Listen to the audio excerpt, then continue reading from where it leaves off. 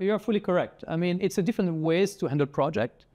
On, I would say it's still a challenge here, I would say, in certain market. We spoke about nanogram level OELs and the toughness to measure and process the entire thing. Now, when you speak about like extreme level, like micronized high potent APIs, that is say less than 1 nanogram, I don't know, just less than 1 nanogram. What is the containment strategy that is to be implemented, which includes say design, integrated processes, the plant safety, person safety, and product safety? And what is the modern approach to high potent APIs, basically? I would say, I will not necessarily go to the micronized part of it. Yeah, we already spoke. Let's go about kind of a new requirement that we are facing today in the industry.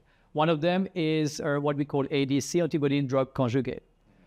In fact, this is targeted medicines where you will attach, in fact, a part cytotoxin to biotech. And maybe we can discuss this later as well. Yeah. But the requirement there is very strict because due to the high potency, due to the very small amount which has to be conjugate, you need to get to level of less than 10 nanogram per cubic meters. What is differentiate an isolator who can achieve 10, 1.1 or 0.01? That's a big question. And in fact, you need to put different strategy. The strategy, you have to look not only at the equipment itself, but you have to look at all effluents or the waste, because waste treatment will be contaminated as well. That means how you treat them, how you guarantee the cleanability also. You have to look at the maintenance, the cleanability of equipment also. And mean that the integration of process equipment is the key. You cannot just take equipment, throw them away in the box. Yeah. This is kind of the standard of the industry. You just put a containment around, you said, I'm okay, I have gloves, I'm safe. But in fact, that's not the way you have to follow. You have to relook at every process equipment, redesign them accordingly. As an example, if I put IGT vessels in isolators, I cannot have the motor inside because the motor is not cleanable. Yeah. You have to get the motor outside the isolators, specific sealing system with the shaft also, in order that you can guarantee, in fact, the cleanability of the equipment. You have to look at when you have one of the biggest challenges is analytical instrument. They're not designed for containment. Yeah. That's why you have to work with the suppliers in order to see how you can redesign the instrument that most part will be outside the containment envelope and only keep the key part inside.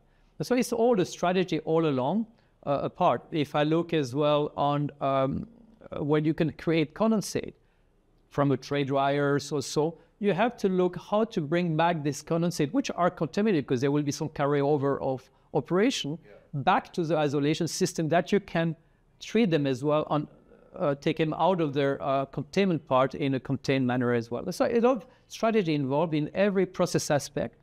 And that's why there is no possibility to separate process equipment and containment. They should be working ends to end together.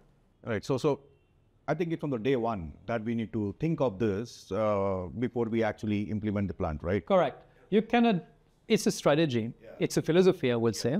And that's the difficulties because customer, mostly in Indian market, they like to have very cost sensitive. That's why they believe that you can have really 8 different suppliers. You can try to get the best price of all of them, and then you put them together. Yeah. And that's why they have failed in many cases.